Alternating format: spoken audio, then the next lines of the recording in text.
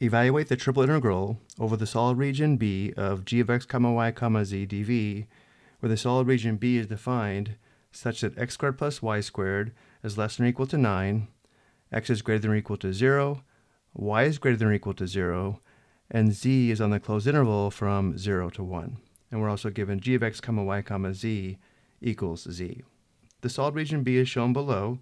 Because we have part of a cylinder, we'll evaluate the triple integral using cylindrical coordinates. It's also helpful to determine the xy trace to help determine the limits of integration. The xy trace is shown here on the right. This is determined using the equations x squared plus y squared less than or equal to 9, x greater than or equal to 0, and y greater than or equal to 0. Let's call this region R in the xy plane. We have 1/4 of a circle in the first quadrant. Because the solid is part of a cylinder, or because the xy trace is part of a circle, we will use cylindrical coordinates to evaluate the triple integral.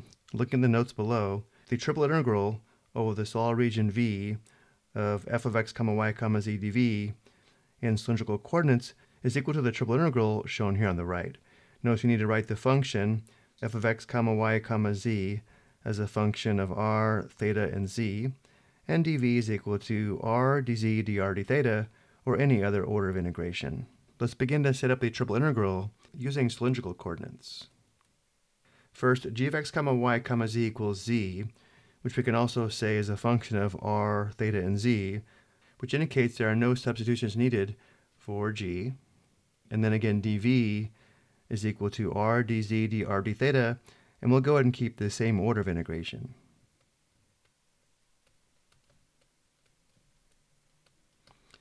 And now we'll determine the limits of integration, first with respect to z. Because we know z is on the closed interval from 0 to 1, the limits of integration for z are from 0 to 1. And now we'll use the xy trace to determine the limits of integration for r and theta. Because the radius of the circle is 3, the limits of integration for r are from 0 to 3.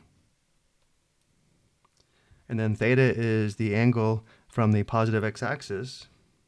In our case, notice theta is equal to pi divided by 2, which indicates the limits of integration for theta are from 0 to pi divided by 2.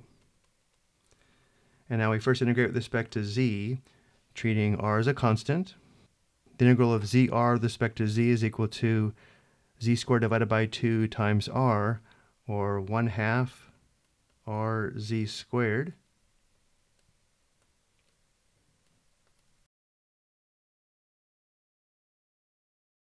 And now we determine big F of 1 minus big F of 0 by performing substitution for z.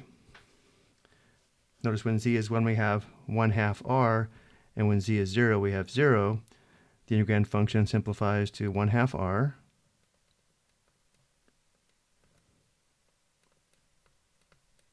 And now we integrate with respect to r. The antiderivative of 1/2 r squared with respect to r is 1/2 times r squared divided by 2, or 1/4 r squared.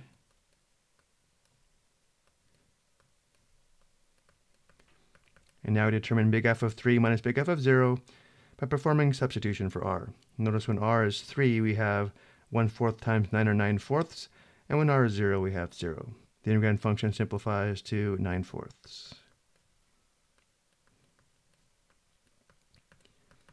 And now we integrate with respect to theta. The integral of 9/4 with respect to theta is 9/4 theta.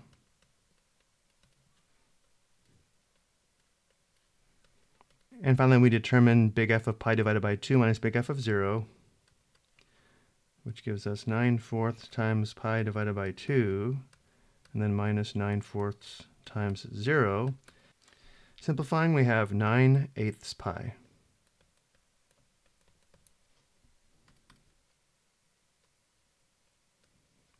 I hope you found this helpful.